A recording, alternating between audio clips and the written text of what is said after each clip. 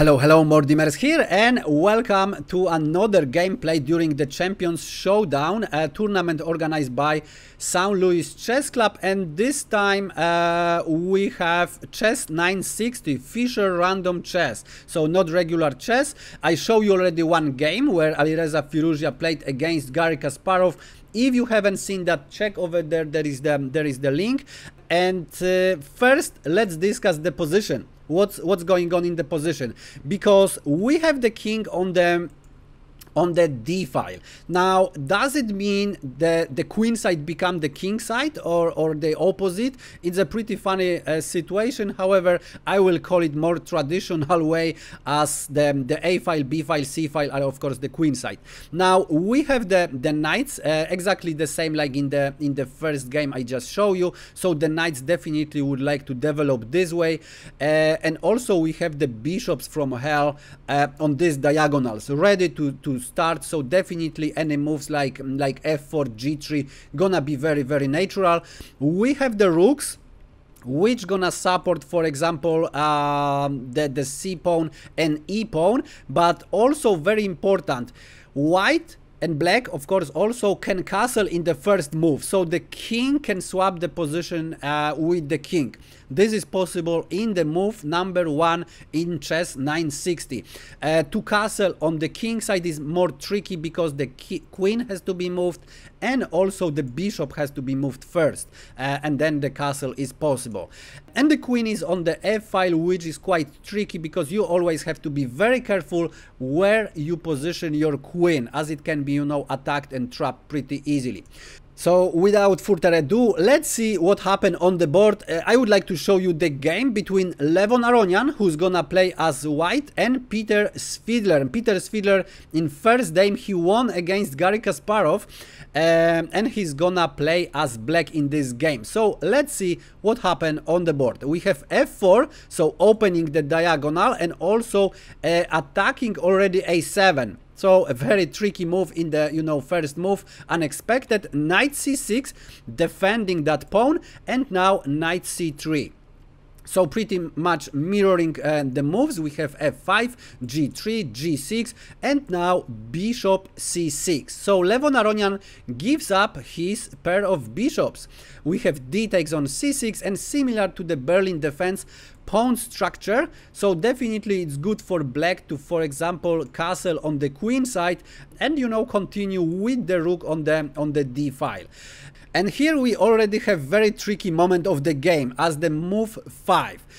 Levon Aronian, the best move in the position would be just castle here, and after, let's say, castle, then play d4. d4 just to create this kind of Marozzi bind against, you know, any e5 moves. However, we have d4 immediately by Levon Aronian playing against e5, and now I'm not sure about what just happened here, but Peter Svidler probably trust Levon Aronian in that, and he thought, okay, so I cannot play e5. The tricky thing is that e5 is the best move in the position. Now let's see why. Because after e5, d takes on e5, the most natural move, cannot be played. Can you believe that? You can actually pause the video and find the winning continuation for black in this position while I enjoy my cup of tea.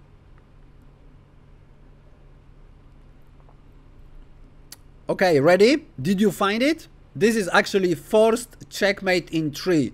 So the winning move is the castle. And this is a checkmate. This is a checkmate. What white can do, can actually throw some pieces, like, you know, knight d5, and also the bishop, but this is a checkmate. And the pieces cannot help because these rooks cannot help. There are no minor pieces. So as you see, minor pieces around the king are, you know, huge assets. With the rooks on the side, it can be very tricky. So this is already, you know, first idea here in the game. Of course, f takes on e5 would have to be played, but then simply black can pick up the pawn back and everything is fine with the position. We can have the castle, bishop g7, and black stands pretty good here. Of course, can castle also on the queen side and continue the game. So already move d4 was a huge inaccuracy from Levon Aronian, and it looks like, you know, very solid move. We have castle by Peter Svidler and now castle by Levon Aronian. So similar, but definitely not the same. And now Peter Svidler can bring the knight to the game, which is one of the best moves in the position. He can, for example, bring the king to b8 or play something like bishop g7. Very natural moves. However, he wants to get rid of the pawn on the c file, double pawns on the c file. For now, they work pretty good as the defenders of the king, so I'm not sure. As this pawn, for example, you know, defend these pawns, so the knight cannot jump, for example. However, we have c5 with the very interesting plan. So we cannot, you know, blame Peter that he has this plan. But after d takes on c5, bishop takes on c3, b takes on c3, white has this very ugly pawns. Now, the funny thing is that these pawns are really strong, you know, in defense, because, for example, this pawn is defended, and also after queen f6, king b2, and how you gonna get to the king? You cannot bring the queen, for example, to b6. This pawn is a really strong piece. And how you continue? For example, if you try to, let's say, exchange the rooks first and open the position a bit, like e5, knight b3, what to play next? How to continue? Find the plan for black, how to continue the game. Very difficult position, in my opinion, to play. Let's say e takes on f4, then the queen gonna be activated and it's gonna be very strong piece. Black can take the pawn, but it doesn't really matter because queen a4 attacks the pawn, attacks, you know, d7, and black cannot stop that. So white already has a winning position. Even, you know, king b8 doesn't help. It's even worse because after queen d7 there are mating ideas, and in the worst case scenario, white gonna win the piece here. So it's pretty bad, for example, to activate the queen. c6 gonna be met, for example, with rook d6, as this pawn, you know, was defending d6, so that's also not that great. Queen e6 maybe, but still, you know, a queen f3. Now this pawn can, for example, cause some double pawns on the c file from black perspective as well. So something like e4, queen e3, and white has a really nice game here. So Peter Svidler tries something else, a5. He wants to eliminate this knight from the game. Very nice plan, because if he play a5, this knight will not jump to b3, and also, you know, c2 is not possible to jump. So this knight actually would stack. Very nice move. We have a4. Levon doesn't like this idea. And now we have queen c6 going already after that pawn, and it looks very dangerous. However, Levon very calmly played knight b3, saying, okay, if you take my pawn, you can go for it, but after rook a1, I'm gonna take your pawn, and then your knight is, you know, not really safe there. Black would have to play something like, you know, queen e4, very tricky move, and after rook a5, this knight is stuck over there, but there are moves like b6 with the attack on the rook, and then the knight would be defended. But as you see already, the position of black king isn't that great as it was just before. Rook a6, another rook gonna come to the a file, and that's extremely dangerous. So this is why we have b6 now, defending the pawn on a5, and now e4 by Levon Aronian. And now what is the idea of e4? Opening the position? Not at all. Queen a6. Queen a6, pretty tricky move. Can you imagine?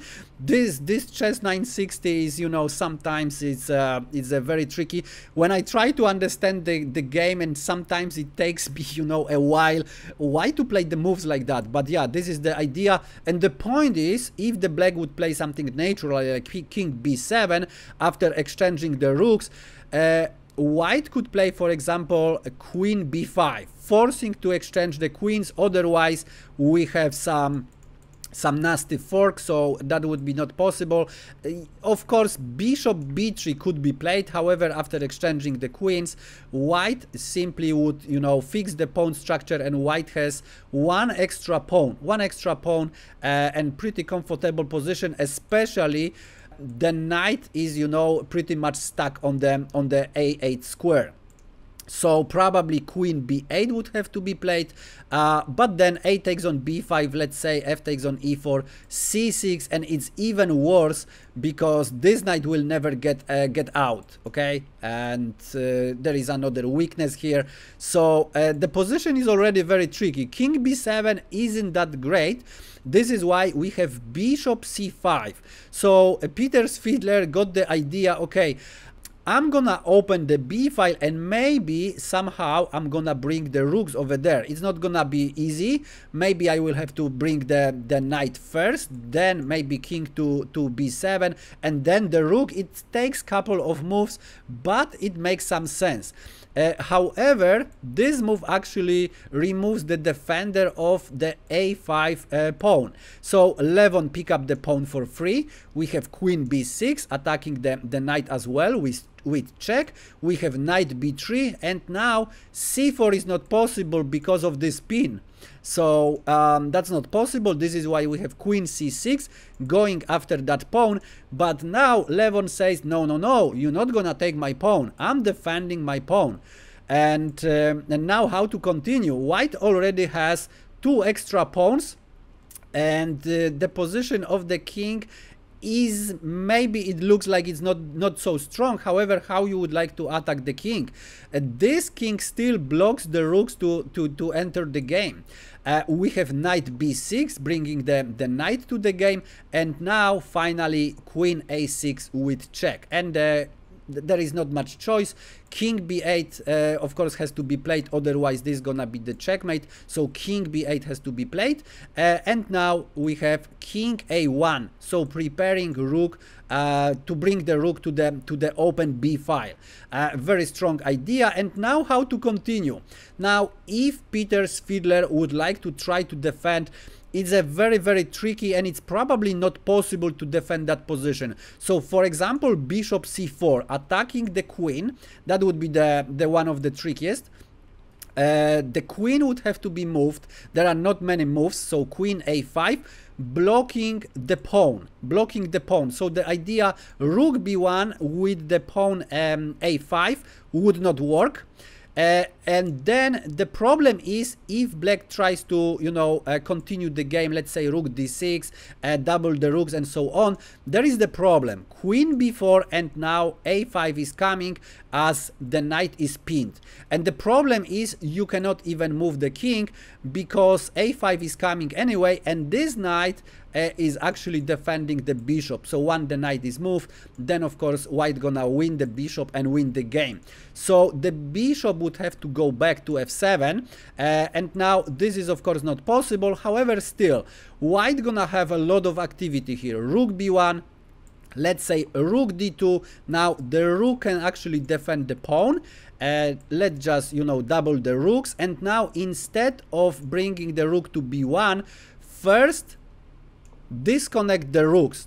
Definitely very strong idea. Now the rooks are disconnected, so in case, like, you know, rook e2 b1, this rook cannot, you know, force exchanging the rooks, and the attack gonna be much slower.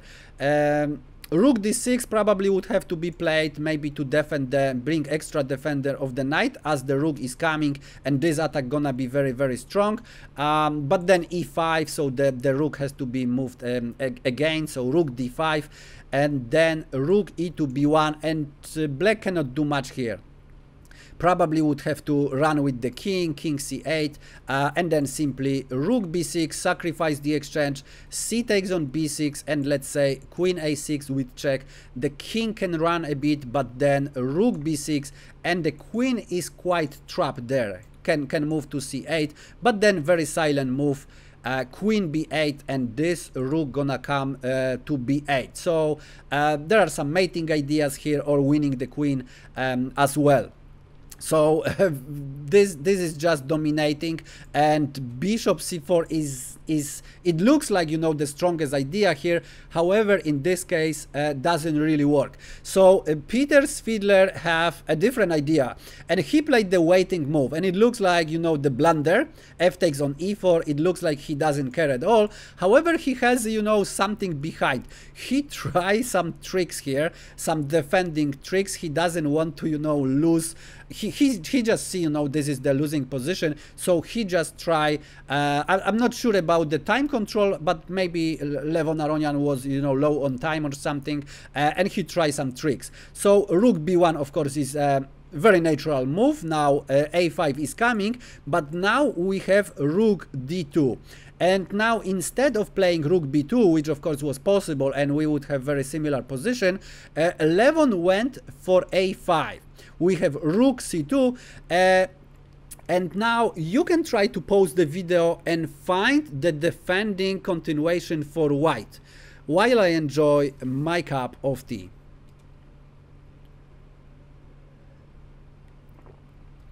So if you would try to defend the position, because there is the checkmate, I hope you see the checkmate.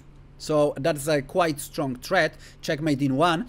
If you try rook b2, I have a bad news.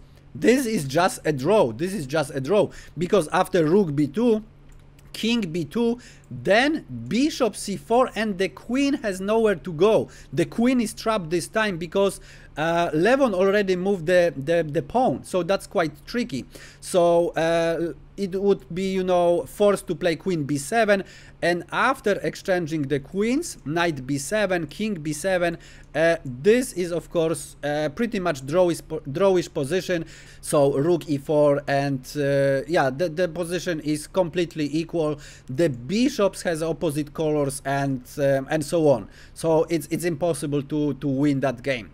So it's not the move. Rook b2 actually would be a draw. So as you see, very, very tricky Peter Svidler to the end. Now a takes on b6. It's winning.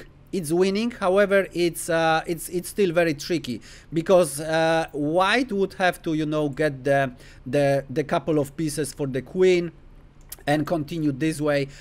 Maybe queen a8, and after king b3 just take this pawn, and this knight can be remaneuvered, let's say.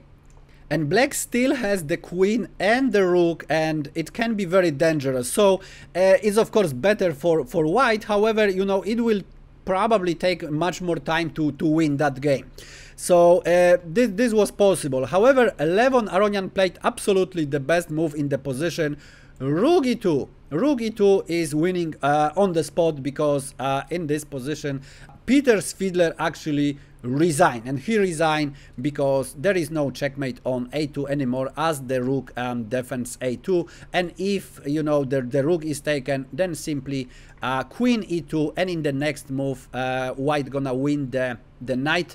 There is no counterplay, so that's pretty much it. This is why Peter Svidler after rook e2 just resigned. So as you see, very tricky game, and Garry Kasparov already showed a couple of tricks, you know, when you can make some mistakes, inaccuracies in the move number 5 in the opening. He did, for example, against Magnus Carlsen, and here it was very, very tricky. Peter Svidler trusted Levon Aronian. He didn't play, you know, this e5 move the best in the position. He would have very comfortable game at that time. But yeah, that's chess 960, and I would like to show you the standings after day 2. So we have 6 rounds, and Levon Aronian, this is why I show you the game. Levon Aronian won all 3 games in the tournament. This is why after first day he had 1.5 points, but after day 2 he already have 4.5 points and sole lead. So very interesting. Magnus Carlsen, Hikaru Nakamura, Wesley So definitely favorites of this tournament. 4 points, so just behind. Then Lenier, Dominguez and Fabiano Caruana, Peter Svidler and Garry Kasparov 2 points, and finally Maxime Vachier-Lagrave got his first point, so 1.5 points. All get in the day number 2. Alireza Firouzja also 1.5 points. So these are the standings. And if you would like to see more games from Champions Showdown tournament, press subscribe, smash the bell button. Thanks for watching and see you in the next one.